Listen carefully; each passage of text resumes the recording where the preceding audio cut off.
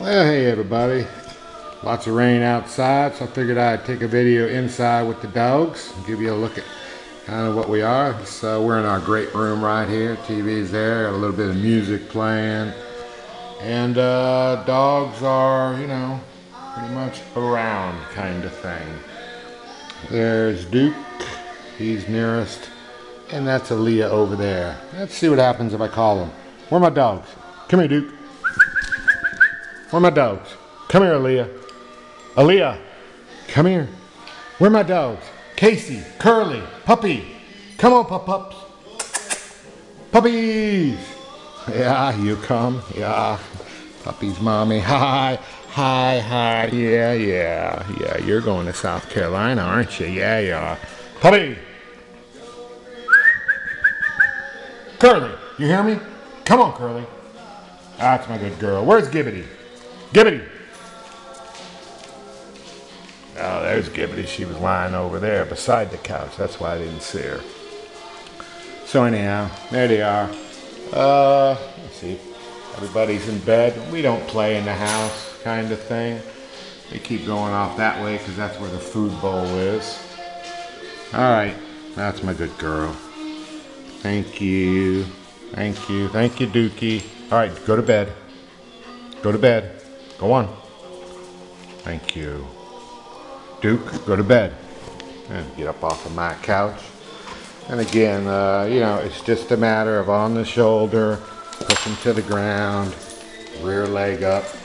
You can't do this with a 70-pound Airedale like Duke unless you did it when he was a puppy.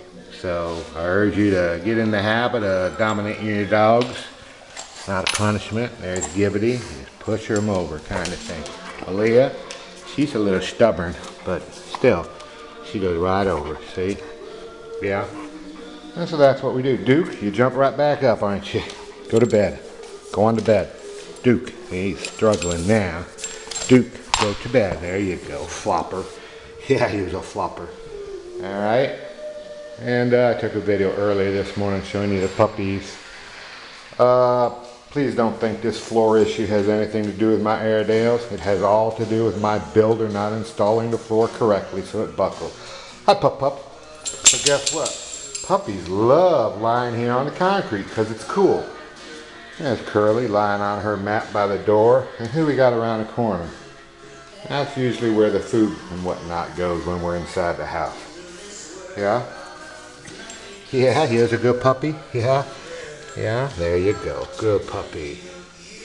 And, yeah, so I'll be in here watching TV, answering emails, doing what I can, and my Airedales will be camped out right here with me, kind of thing. When we're in the house, we all go to bed.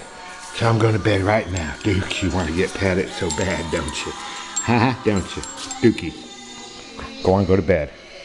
Go on. Duke, go to bed. Now, Duke. Stubborn, see? Stubborn. He knows he's supposed to go to bed, but he's going to take his own time to do it. Go to bed, Duke. Now, go to bed. Duke, go. Yeah, he wants to sleep right by my feet. Yeah, now he's happy, see? There he is. That's his prime spot, isn't it, Duke? Yeah? That's your prime spot?